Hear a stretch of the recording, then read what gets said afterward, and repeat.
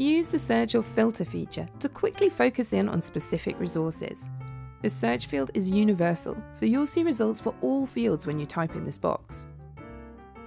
If you filter by project or client, you'll see only resources that have been booked for the projects or clients that you select.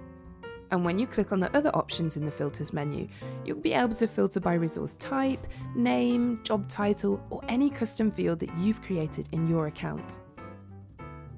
These custom fields are specific to this demo account, but you can create any fields that are relevant to your business.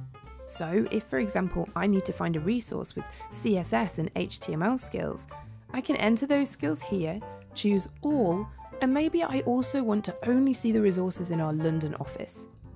Applying these filters will remove any resources from the schedule that don't match my criteria, so now I can easily see who can take the job on and when they're available. If you regularly use the same filters, you can just save them to make it really quick and easy to jump between them in future. To create some custom fields, just head on over to your settings and then click Resources. Now click on the Custom Fields tab. You can add as many custom fields with as many options as you like. Let's add a field called Secondary Skills, with the options HTML, JavaScript, and CSS. Specify which resource type it belongs to here and whether or not it's a required field. Once you click Add Custom Field, you'll see it appear in your Resources section and in the Filters menu on the schedule and in the reports.